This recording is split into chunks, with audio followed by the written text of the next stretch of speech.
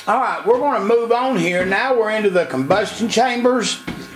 And this is kind of a unique situation. And as you can see what I've done, let's move in a little. I've laid the blue stripe Velcro gasket because I'm a little weary to go too far, because as you can see, this cylinder head for a blower has a receiver groove in it up here.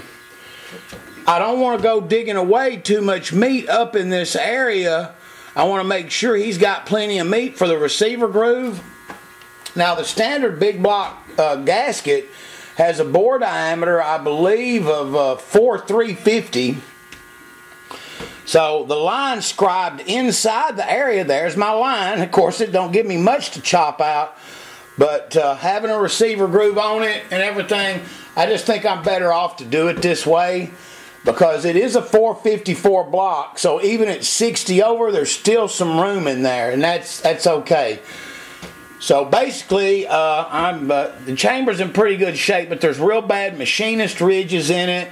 I'm going to clear all them out. As you can see, let me go ahead and remove the gasket on this one. Okay.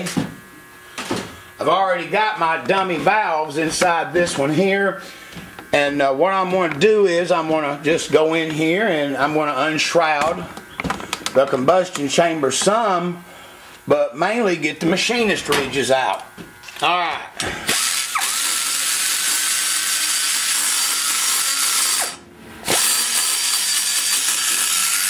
I'm going to pull it over a little bit.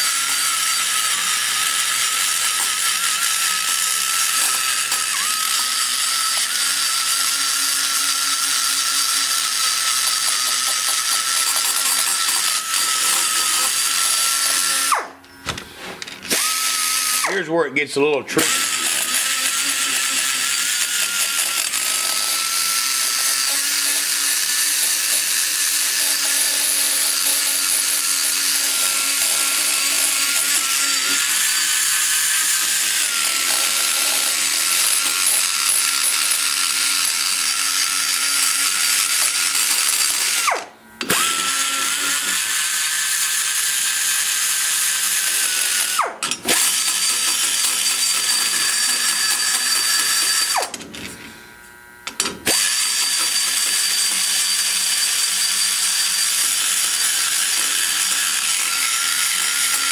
Now, up here in the eyebrow area, if you'll notice, that shape for the exhaust, that gets a little bit close for me, so I'm going to kind of stop right here halfway up, leave that area up to about right here alone, and just touch off on it. The chambers are actually in pretty good shape, other than damn big-ass machinist ridges.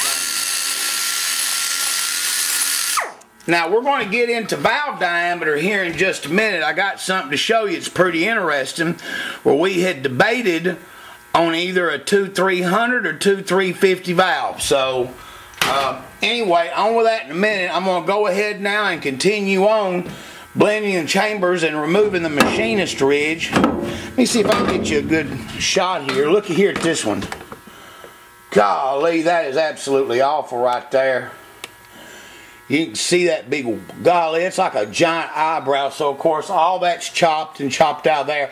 I'll level it, then I'll go back in there and polish it, and that'll take care of it.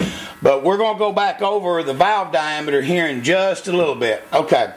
A little bit bold here, because this just, I know I got room to do it. I just don't have a template off, so this is going to be a freehand attempt here. In doing a freehand attempt, you got to be real precise. We see the scribe line right here for the stock gasket. Look at where my ridge is out. Man, that's going to give me a good dive if I play it right. So let's go ahead here real quick, and I'm going to start here. I'm going to dig inward, and I'm going to pull on up, because we're going to either a 2300 or 2350 valve, and we need room to let that shit out of there. So let's see what we got and see if I can't help that big monster out a little bit.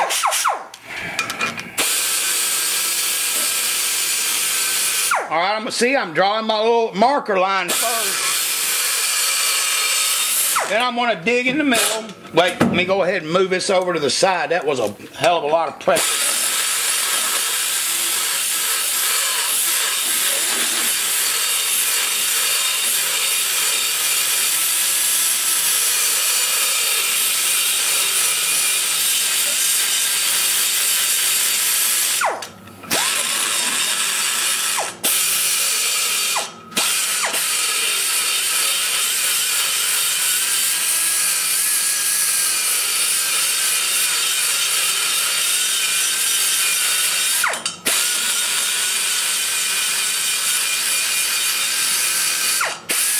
Now we're going to come on down and bring it as close to the fire ring as we can possibly get.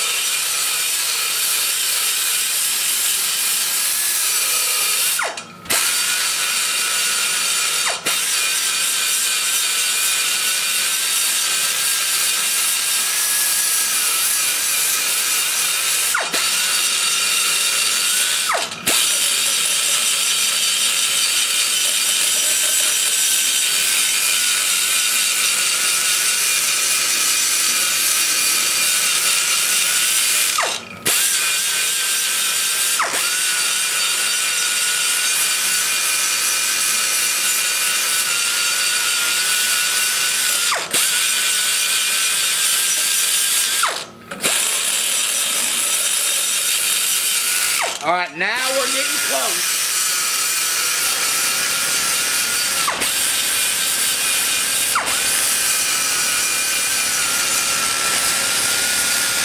I'm going to roll on over the spark plug and try to pull that in.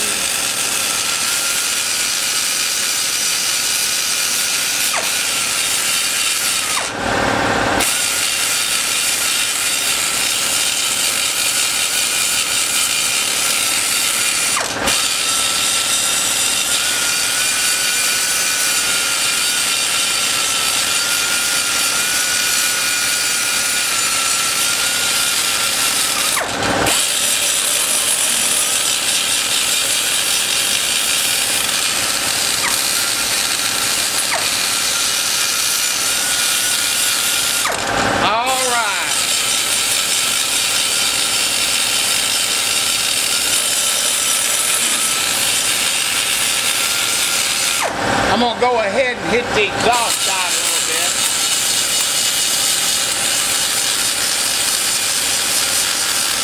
I'm just going to follow it to the line right here. But remember what I told you, it gets a little thin over there toward that ring.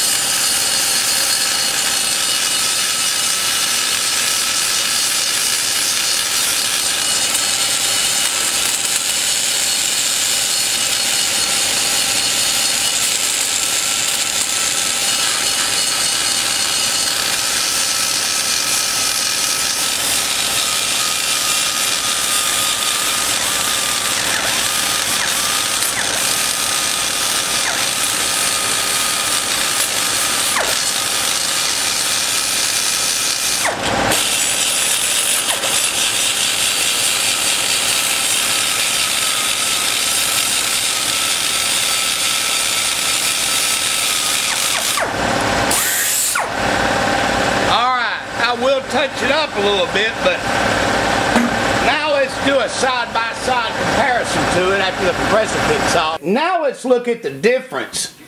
Now, I'm pretty sure I got that pretty even right there. I got pretty close. Now, that was free-handed.